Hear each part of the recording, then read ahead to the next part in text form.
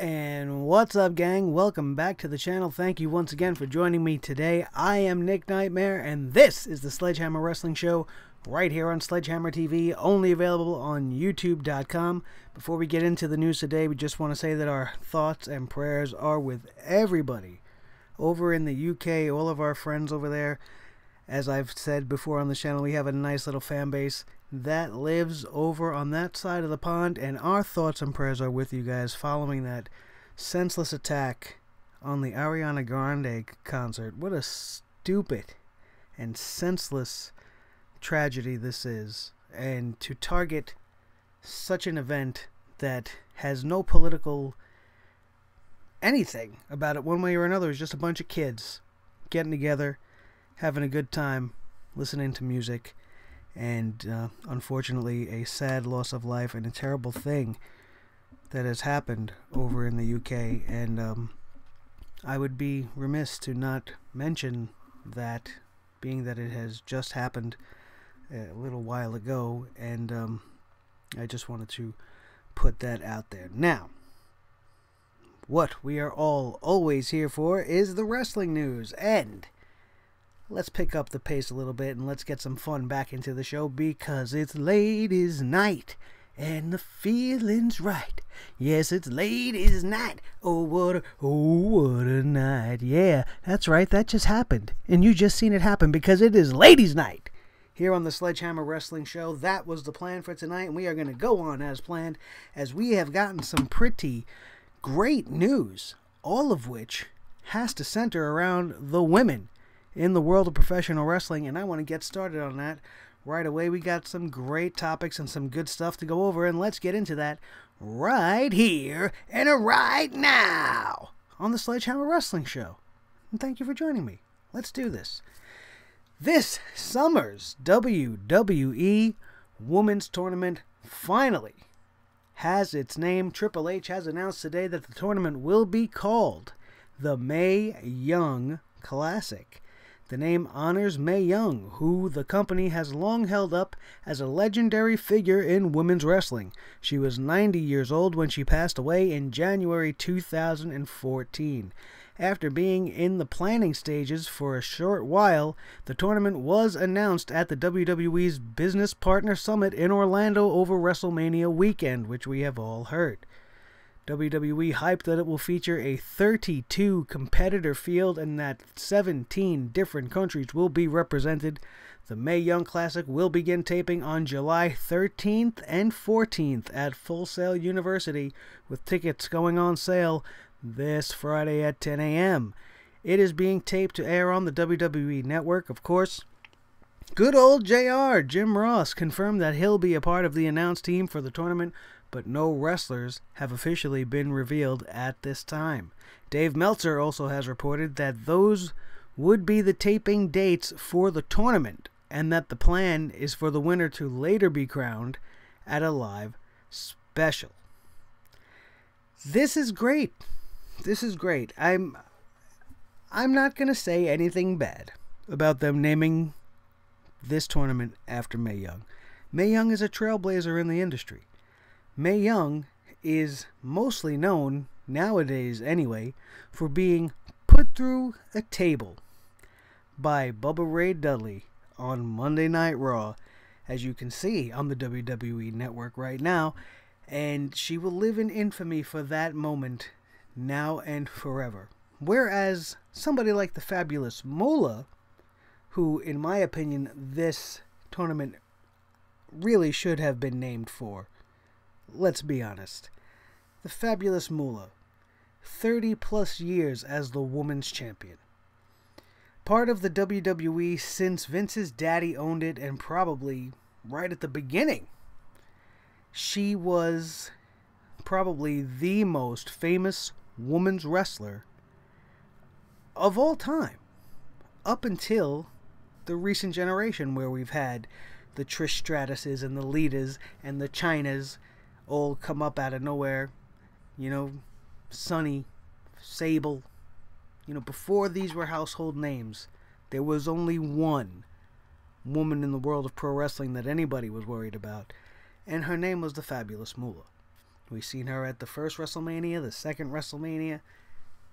She's the one this should actually be named for. I kind of think, and I'm being a little funny here, I think that maybe they didn't want to go with the fabulous thing because Carmella is fabulous now, and they didn't want to screw people up with the fabulous being all over the place. And the word moolah doesn't really lend itself to being attractive. You know, it means what it means, but it's moolah. You're going to call it the Moolah Classic? I mean, it doesn't really roll off your tongue, although I kind of like it a little bit better. Even if you took the fabulous out and just called it the Moolah Classic. Hey, how about the Moolah and May Classic? Should have put them together, because that's what most of today's generation knows of them anyway. And they are equally important in their own way. As I said, fabulous Moolah. 30 plus years on top of the business. Mae Young, known really for an insane bump versus the Dudley Boys during the Attitude Era. Trailblazing women. And the lady was in her late 70s, if not early 80s. Going through tables. I would be proud to walk around telling the world that Mae Young was my grandma.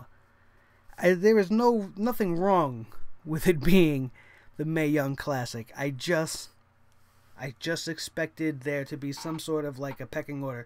Mae Young, to me, is not on the same level as a person as Dusty Rhodes, who has the Dusty Rhodes Classic. You know, and that makes sense because it's Dusty Rhodes. He was influential. He helped create NXT. He helped create the people in the industry before there even was an NXT. He was coaching kids and trying to help guys get over. It's well known. We don't have to talk about it right now because tonight's about the ladies. And Mae Young gets her just due, having this tournament named in her honor. We still don't know what the winner's going to get. And I'm hoping that it's not a big golden hand, because that would be, while it would be hysterical, that would just be a joke. I don't even want to see like the insignia of a hand on the belt or the trophy. Where I mean, I guess it would be appropriate, since that's the only other thing she's kind of known for, is giving birth to Mark Henry's son. I don't want to talk about that anymore. Let's go on with the tournament aspect of this whole thing. We don't know what the winner's going to get. It's not going to be a replica golden hand.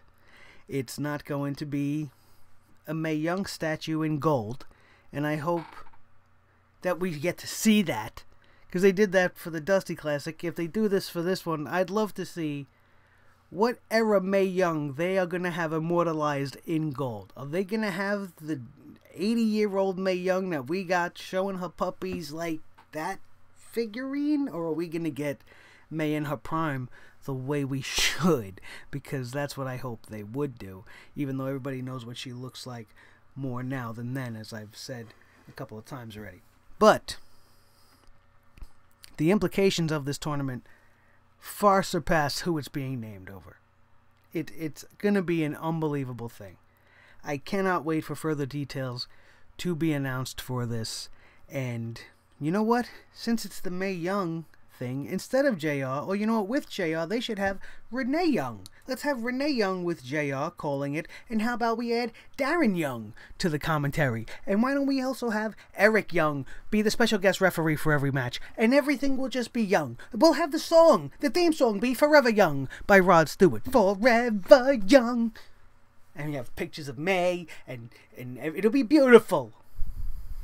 That's what they should do. Anyway, I'm very greatly looking forward to this tournament. It's going to be fantastic. The summer cannot come quick enough. Last summer we had the Cruiserweight Classic.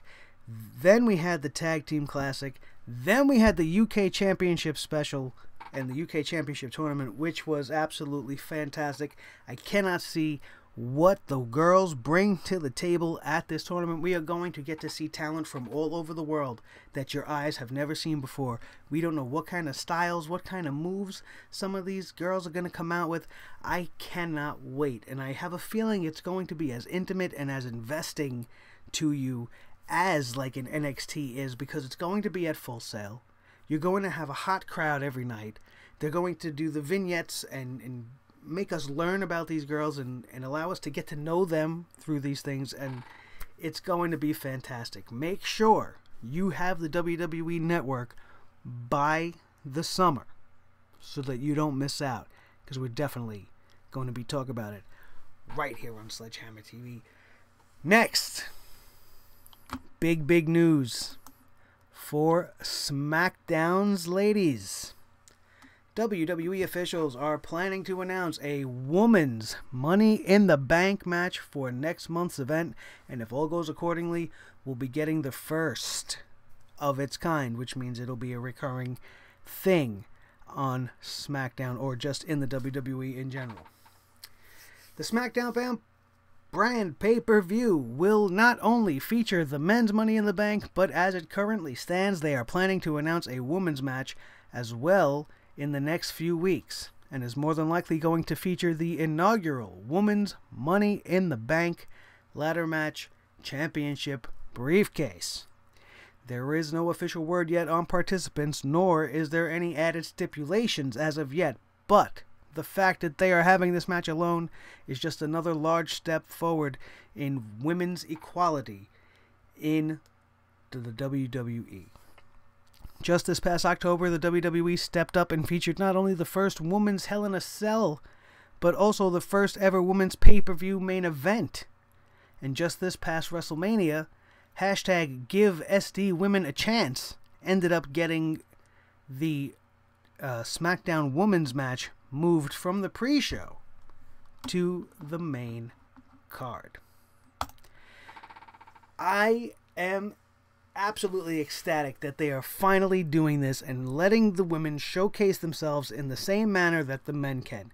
There is absolutely no reason why this match should not have happened already, especially as soon as they brought up the next crop as last year. Like, they should have done it right away and just did everything right with a bang. Look, these are the best of the best. Let's put them out there and see who gets a shot at Charlotte at WrestleMania. Money in the Bank should have determined that. You know, something like that should have went on. But I'm not going to complain, because it's here and it's now and it's going on the blue brand.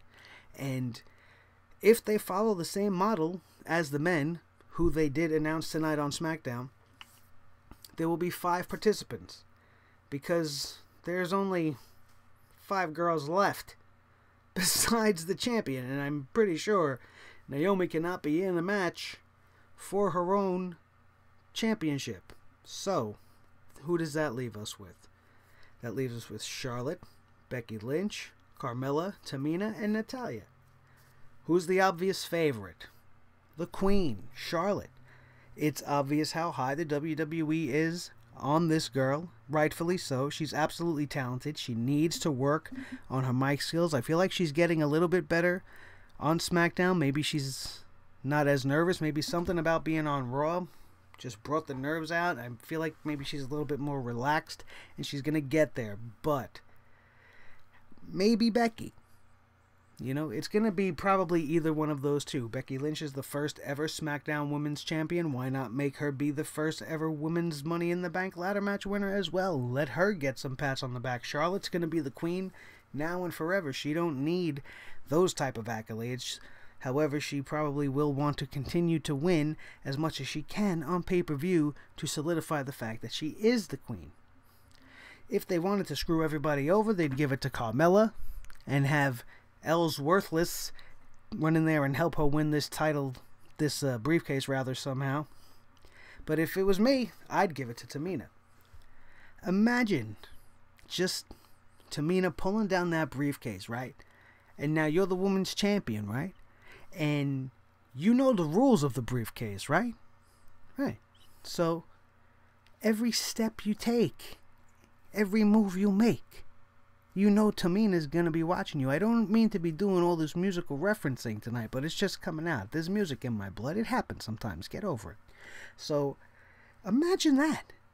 You're the champion, right? You got to deal. Let's say it's Naomi, right? Naomi's a champion right now. So, Tamina wins the Money in the Bank. And she's got to face Becky Lynch. She's got to deal with Charlotte. She's got matches against Natalya. Maybe Lana gets bumped up. Maybe they even bring in a few surprise legend girls. Maybe they bring in somebody like a Victoria to help these girls get through what could be a very difficult match. And Victoria has some hardcore experience and may be able to do that. But, you know, that might be the case. But imagine all this stuff's going on, and all the while in the back of Naomi's mind, she's got to worry about this beast woman. This purebred, maniacal, Amazonian, beautiful woman who has a pedigree in pro wrestling, a lineage in pro wrestling, was born to do this. And now she's got a briefcase that says she could come and take you on at any time. Every single match you have is now a dramatic situation, because whether you win or lose, even if you were just put through the most grueling match of your life, and you got your hand raised in victory, any minute they can hit the friggin' music and can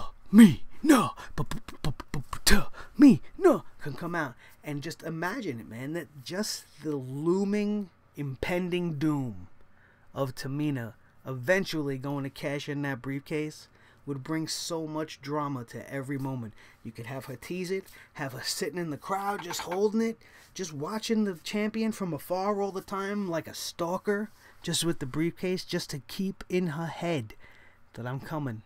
You're not going to know when. And somebody, the intimidating stature and size and strength of Tamina, it would be magic. But that's how I would do it. That's not how they're going to do it, like I said. You go their way, I'm pretty sure Carmella's going to come out of this thing with the help of the Chinless Wonder himself. Mr. No Chin James Ellsworth will probably help her win this, and we're going to have to deal with that. And well, hopefully she'll do as good as the WWE thinks she's going to do. But that's what I say. I say give it to Tamina. I want to know what you guys have to say. Sound off in the comments below and let me know who you think's going to win this thing. Once we find out who's even in this thing, you can start out with that. Let me know who you would put in, if you'd bring anybody in from the outside. If you would maybe even allow some of the girls from the Raw brand, just to spice things up a little bit. But it's a SmackDown exclusive pay-per-view, you'll say, right? Well, they just had a Raw exclusive pay-per-view with 2 SmackDown matches on it. So I think they can get away with it there. The WWE, they make their own rules, and they change them on the fly all the time. They could definitely change it in this case. I think it would make it more interesting. It would make booking a winner a lot harder. But, yeah, that's exactly what I would do. That's what I would do. I would put the Raw and SmackDown teams together, because you have, either way, you have Bayley or somebody on Raw win the Money in the Bank and do that. But the Money in the Bank case is blue. They're not going to do that. That's what I would like to do. It would make it more interesting, but it's definitely not going to happen. But let me know what you think. Don't forget to sound off in the comments below. And while you're over there, hit that thumbs up for me if you like what's going on in this show, and don't forget to subscribe if you're not already a subscriber. And if you are, I want to thank you guys once again for being part of the Sledgehammer TV family and the Sledgehammer Wrestling Show army, because we are taking over and we are coming in force. We got HOG Wrestling coming up this weekend. I'm going to get a chance to meet the American Nightmare Cody Rhodes. I almost just called him Toady, and that's okay, because I mess up sometimes on this show because I'm a fucking human being, so get over that too. But we're going to meet Cody Rhodes, and we're also going to meet the five-time WCW champion, World Heavyweight Champion, he'd get mad if he heard me say that, Booker T, sucker. And it's all going down at the NYC Arena this Saturday night. I'm going to be there. I'm going to bring you guys as much footage as I possibly can. But that's going to lead us into today in pro wrestling history, women's edition. Pulled up quite a few interesting little tidbits from today. Nothing that big, I will really say, but let's go over our little facts that we have here right now. 7 years ago today, the WWE presented Over the Limit from the Joe Louis Arena in Detroit, Michigan. That night, Eve Torres defeated Maurice to retain the WWE Divas Championship. Oh, that must have been a classic. 4 years ago today, on Impact Wrestling from Tampa, Florida, Mickie James defeated Velvet Sky to win the TNA Knockouts Championship. I'm sure that was insanely better than what had gone on between Eve Torres and Maurice, because Velvet Sky's got chops. Mickie James is a proven talent. I'm almost positive I watched that match. I couldn't remember it if I tried. I've seen so many since then, and it's just all a blur to me. But anyway, Mickie James, now WWE talent. Velvet Sky, now dating Bubba Ray Dudley. Had one hell of a match that night, I'm sure, 4 years ago today. Also today, in some interesting history, I pulled this one up. All of these are courtesy of Cage Side Seats, by the way. Today, which is May the 23rd, 2017, would have been the 75th birthday of Mary Alfonsi, best known to wrestling fans as Donna Christianello. Not many of you are probably going to know this, but check this out. Interesting historical fact, and it ties in with the rest of the history-making women's news of this episode.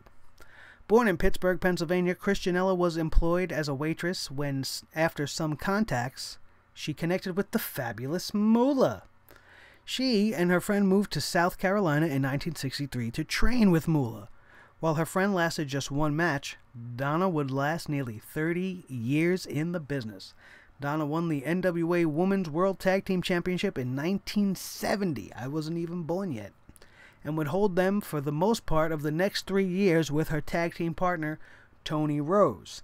This was in the NWA and the AWA. And they would eventually land in the WWF as the first ever, and probably only, women's tag team champions.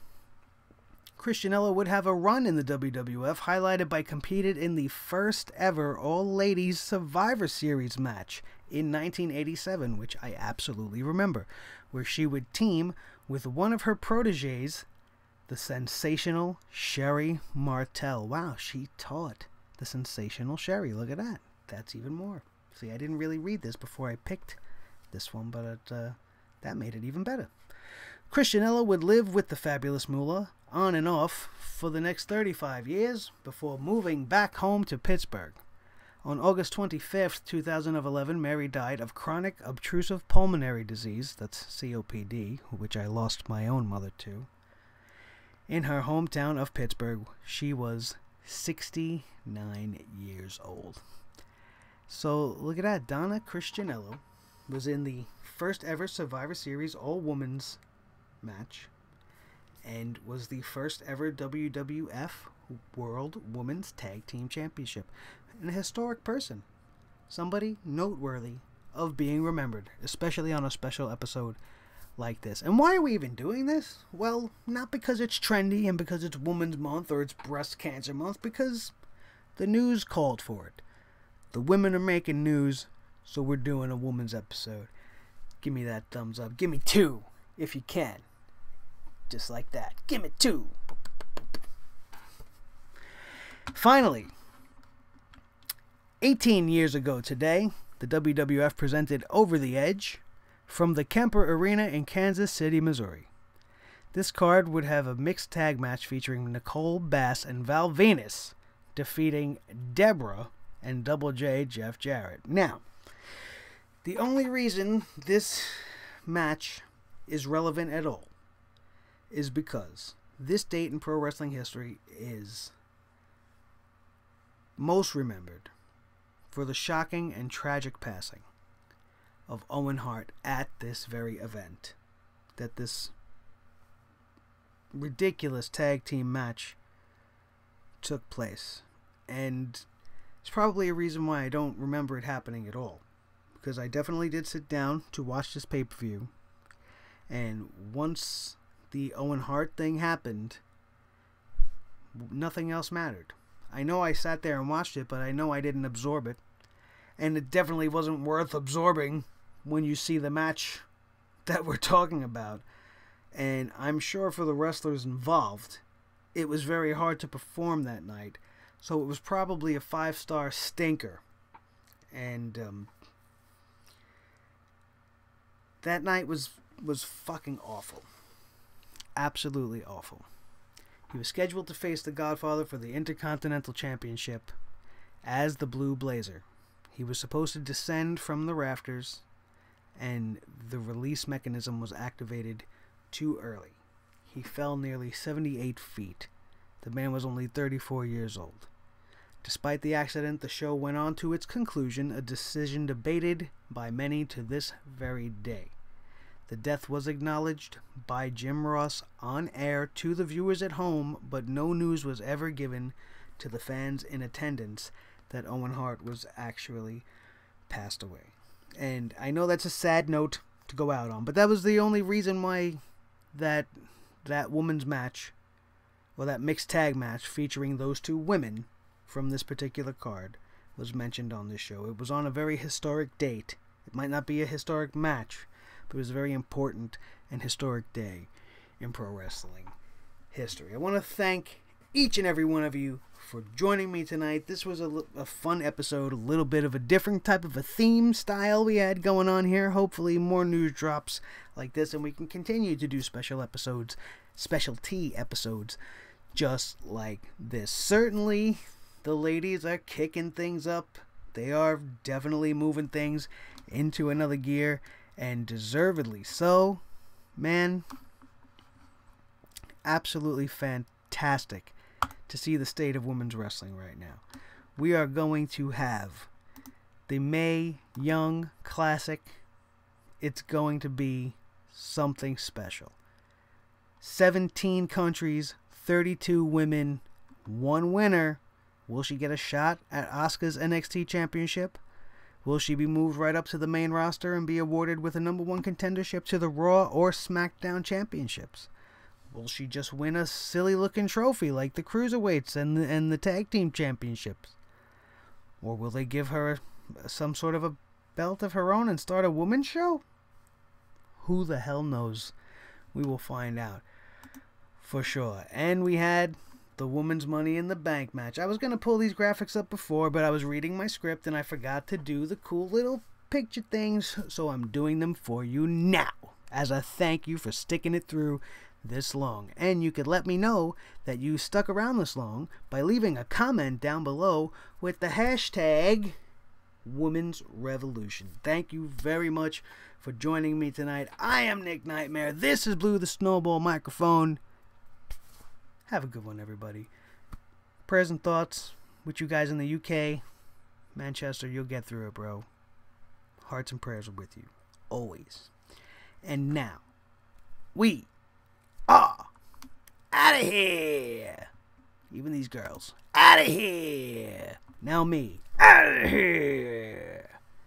Thank you for watching, and we'll see you next time on the Sledgehammer Wrestling Show.